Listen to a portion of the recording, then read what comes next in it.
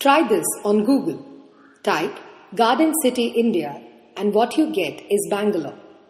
The city houses over 8.4 million people, approximately half the population of the Netherlands. Struggling to cope with its rapid growth, the city has acquired another epithet.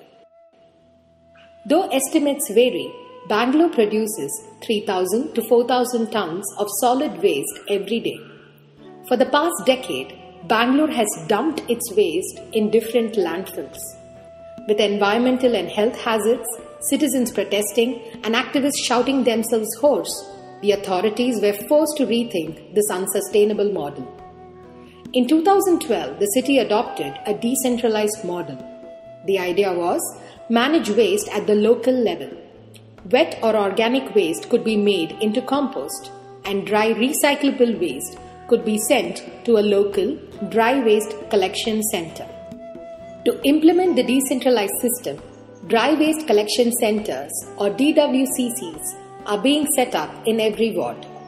DWCCs try to create a formal economy around dry recyclable waste. Some DWCCs employ people who were previously in the informal sector, thereby granting them legitimacy.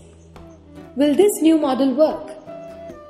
Rubbish or kaasu-kasa is a game that drops you right in the middle of this unfolding situation.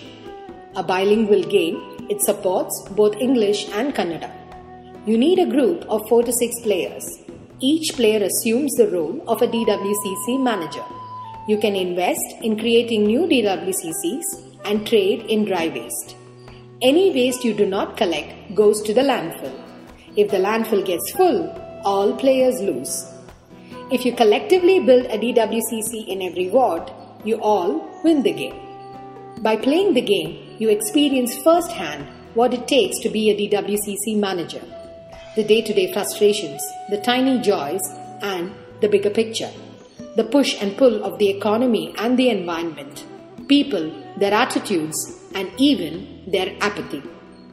We challenge you to tackle Bangalore's waste crisis. Can you reclaim the Garden City?